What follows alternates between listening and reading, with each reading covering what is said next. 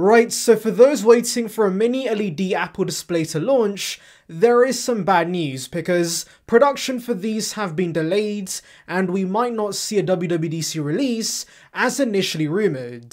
And so let's delve into it guys, but first, make sure to like and subscribe for the latest Apple news and rumours. And with that being said, let's just tuck in. So the ever credible Ross Young tells us the 27-inch Apple display that was in the works has been delayed due to the Shanghai lockdown and the fact that of course the manufacturer of these was going to be Quanta Inc. based in China. And so right now they're in the process of moving production to a different location, but of course that's going to take some time, and so as a result the release is now going to be in October instead.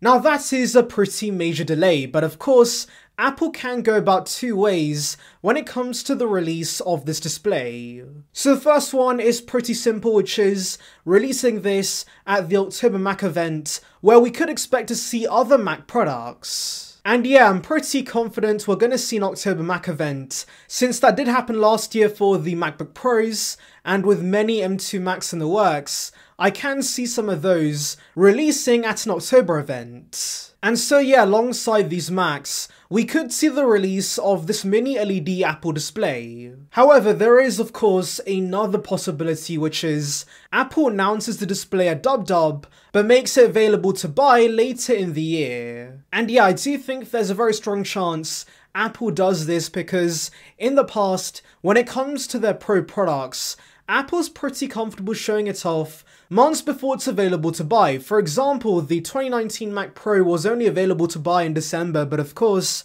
we knew everything about it and it was unveiled at WWDC. And of course, alongside the Mac Pro, the Pro Display XDR was unveiled. And so similar to that, I can see Apple giving us a preview of the mini LED Apple display, but also of course, the Mac Pro with Apple Silicon. So yeah, this news in my opinion does not mean we're definitely not going to see hardware at WWDC. I do still think that's a possibility, but the products might not immediately be available to buy. Anyways, those are the details guys, but tell me in the comments below, do you think Apple's going to release this display at WWDC?